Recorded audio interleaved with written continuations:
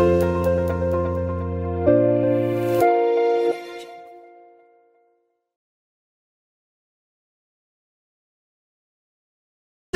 what is the 3 forms of fear?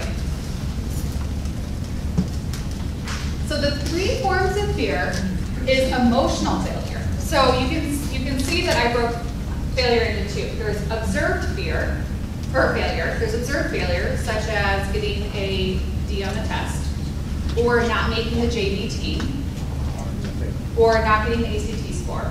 So in their mind, people have seen their failure. It's above the iceberg. It's observed, it's noticed.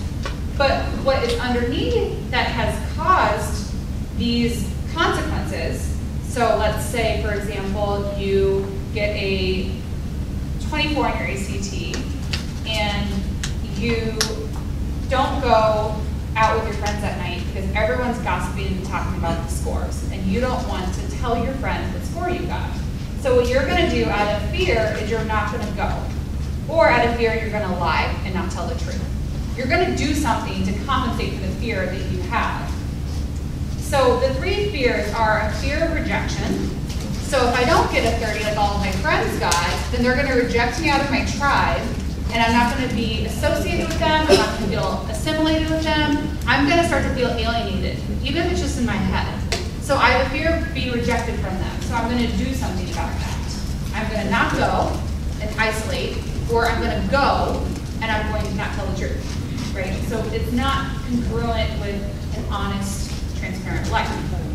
Next, they're going to potentially feel as if they're being rejected. But then the failure part of it is that they're going to say, okay, well, if I can't succeed, I'm going to just give up. And then the fear of lost opportunity that I call FOMO. So I'm not going to get into Madison. I'm not going to get into U of I. So the fear of lost opportunity is going to make me work harder and harder and harder and harder until I burn out. Or I'm not going to work at all. I'm just going to give up and be hopeless and helpless. So there's a spectrum that you're going to see perfectionists. They're going to be all, or they're going to be nothing. And that's a result of fear-based decisions, and it comes from a place of perfectionism. So my definition of resilience is this. A resilient child is 85% good enough, 10% better, and 5% best. These are my best athletes. Because when my athletes are saying, well, today I'm 86 because I'm tired, my muscles hurt, and I'm just having a mental health day, and my next question is, okay, so how can you be 87 tomorrow? Not 100. A perfectionist will always want to be 100, and then they'll go to 0, and they'll go back and forth. So what we need to do is we need to help them understand what perfectionism is. And a true perfectionist will say this: I'm not perfect enough to call myself a perfectionist. So your perfectionist will deny the fact that they're a perfectionist because they aren't good enough to be labeled that, right? So for people who are identifying themselves as perfectionists, okay, good insight, good awareness, but most people are not going to identify themselves that way when they truly are. Especially your defiant students or your oppositional students, because they've been taught that perfectionists are the perfect ones and not the ones who are struggling. But that's not true. And helping them understand these types of perfection and these fears are going to help them deal with the observed failures. They're going to be more resilient to overcome the things that they have, quote, failed at, right? So, for example, if someone doesn't get 60% and they have to retake the class, okay, great example.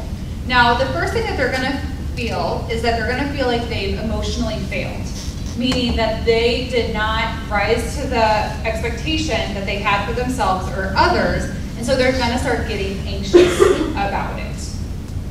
Then what's going to happen is they're going to start getting worried that their tribe, their community of friends, is going to start to push them out, or in reality push them out. Or because they're not in that class and cohort anymore, they're naturally going to have to slide into a different cohort of people, and that naturally feels like a rejection of their tribe, right? So there's going to be these consequences to failure.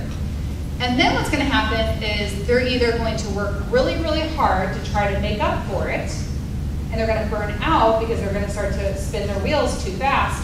Or what they're going to do is they're going to completely give up and learn helplessness and hopelessness, right? So those are the consequences of fear if we don't really understand how to cope with fear.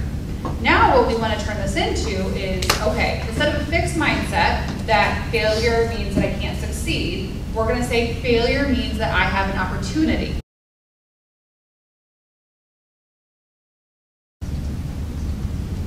Now I'm talking all about students today, but I could give you examples of how parents live from these 3 fears and instill these 3 fears in their children.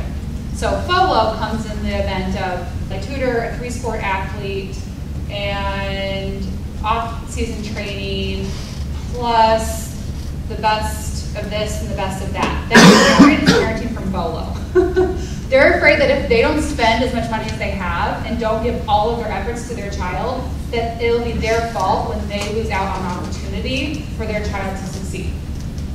So when you have a FOLO parent, what you have to do is you have to look at why they're doing that, what are their perfectionistic tendencies, what are their fears, and trying to reflect that back on them a little bit, just to help them gain some insight that the way that they're parenting can be a parallel to the way that that child is acting.